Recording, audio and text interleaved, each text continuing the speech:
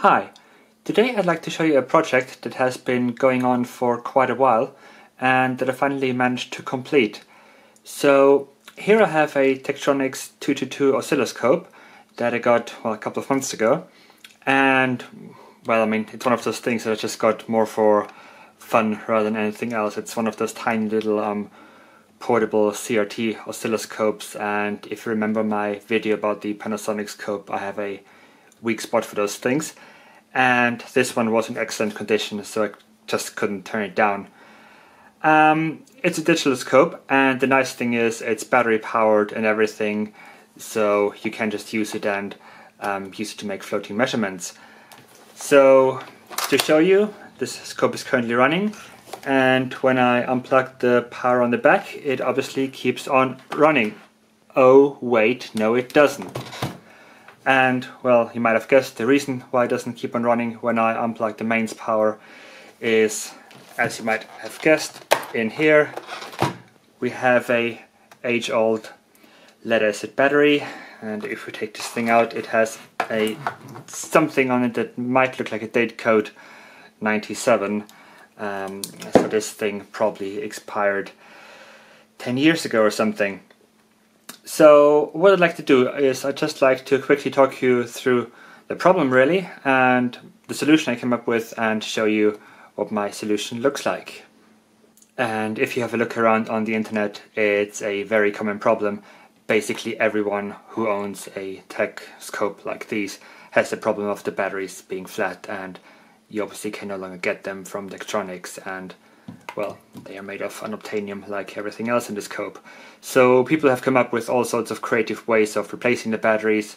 That starts from using similar sized lead acid batteries and shoving them in there, to having a whole bunch of nickel metal hydride cells in series and using them, which to be honest probably works quite well, all the way to just having a bunch of lithium cells and those things. But I was thinking, well, I would really like to have something that lasts for a while, because the problem is if you get, say, another lead acid cell, or a couple of cells really, and fit them in there, you're going to run into the same problem again in 10 years time, and you know, they're hard to get now, they will be hard to get, or even harder to get in 10 years time.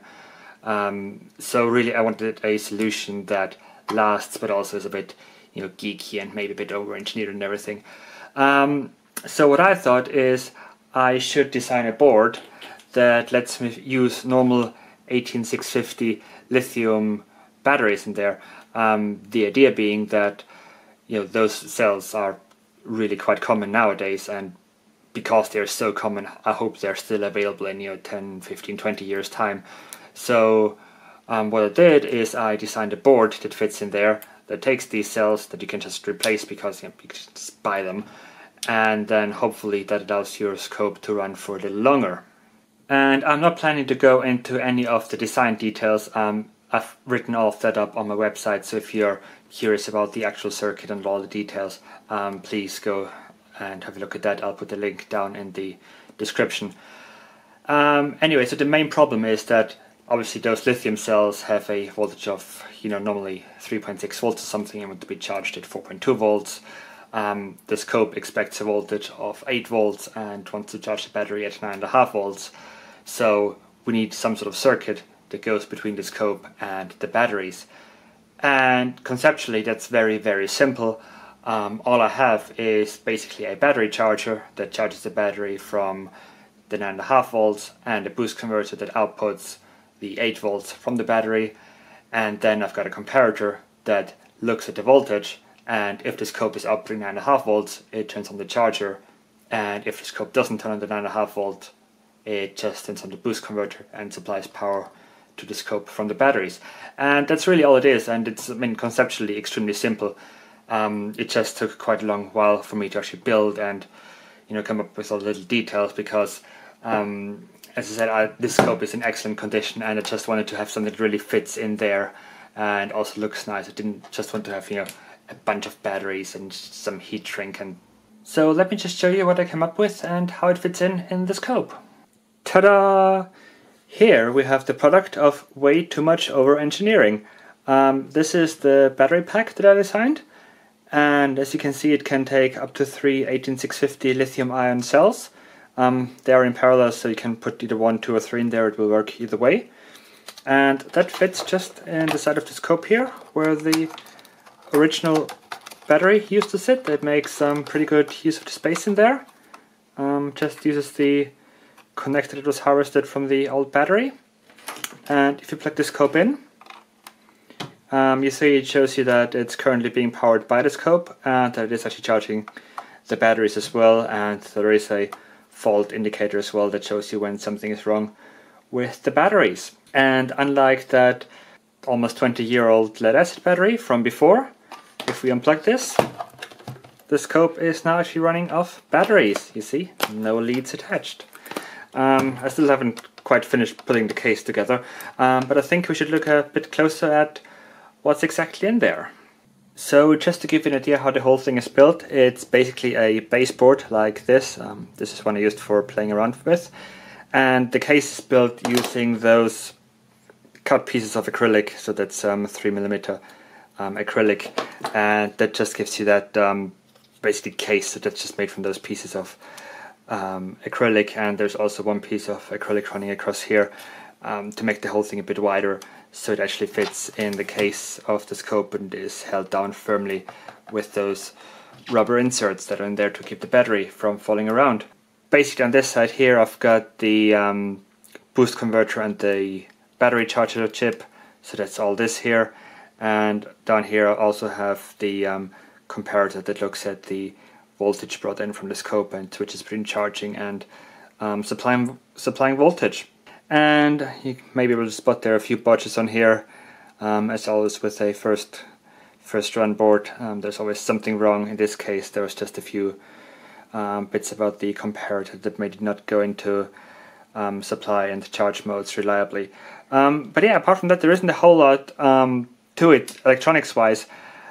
The biggest deal probably was coming up with a scheme that, you know, fits in nicely in the case and also looks, you know, at least half decent. For the front panel I made those little light pipes also from transparent acrylic in this case, and just stuck them in the front panel that just goes on here and, you know, conducts the light from those LEDs down there to the front panel. That's the only place where I used some very untidy glue.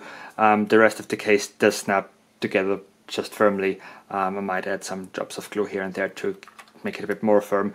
But yeah, apart from that there isn't really much to it. As I said, I just really wanted something that, you know, looks half decent, and most importantly something that uses standard batteries that I can hopefully still replace in 10-20 years time, because I've got no reason to believe this scope wouldn't work in 20 years time. So I really want something where I can just, you know, buy new batteries if I have to. And also do note that you should only use the highest quality batteries. In this case, indication of madness and burning down your house is a good indication for quality, as is overstating the capacity on the batteries. But I mean, even if you have normal batteries in there that aren't completely, well, unreliable numbers on them, you will probably get a bit more capacity out than you did with the original lead acid battery in the first place. One slight niggle is that I'm having a fairly low charge current on the batteries, and that has to do with the scope having its own built-in charge circuit, and that doesn't play very nice with my circuit. Apart from that, I also did add a battery protection circuit down here, so you don't even have to use protected cells, and that circuit will, you know, detect overcharge, over discharge, over voltage, under voltage, and those things, and cut the cells out if necessary. So in terms of future proofing, you can really stick in any kind of lithium-ion battery. As long as the charge voltage is 4.2 volts, it will just work with it, which I think is hopefully good enough to keep this scope running for the foreseeable future. And thanks to the economics of having PCBs made in China, I actually have a whole bunch of PCBs spare. So if you want to build one of those battery packs yourself, I've obviously got all the design files on the website. But if you want one of the bare PCBs, I'm more than happy to send you one or a couple for the price of postage, basically. So I really hope that you found this, what was basically a teaser video for my latest pet project, at least a bit interesting. And as I said, if you want to learn anything about the circuit or the construction, head over to the website because I've got the proper documentation written up there. And I really hope that at least someone will find this useful for themselves as well, because as I said, those scopes are fairly popular and everyone seems to be struggling with the batteries. So if people decided to build one of those circuits themselves, I would be very happy knowing that I did something useful for once. But anyway, thank you very much for watching the video, and I'll see you next time. And I really hope that this item will be useful to someone, because as I said, there are lots of people with those oscilloscopes around, and if you read on the internet, everyone seems to be having the same problem with the batteries over and over again. And yeah, it would be great if this little circuit could help, one person at least to close the